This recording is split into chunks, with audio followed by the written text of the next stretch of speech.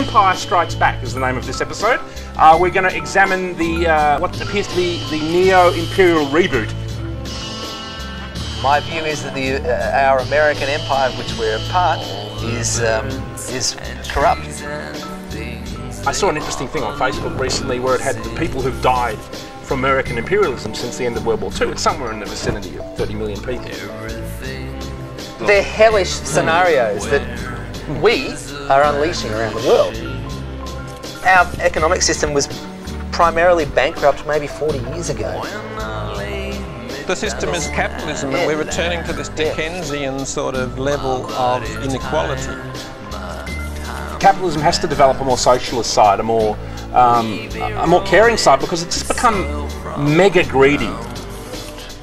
But let's not go to war with the Ukraine or Syria or Iran or Russia or China. Let's invade the Cayman Islands. If they collect enough data on every level about as many people as they can see behavioural patterns. The revelations of the NSA and Snowden, I mean, go far beyond the dreams of the Gestapo and the Stasi. I'm sort of quite certain Snowden is the authorities' answer to Julian Assange. In relation to the rape issue, it was like, he didn't wear a condom. If that's rape, I think we're all in trouble.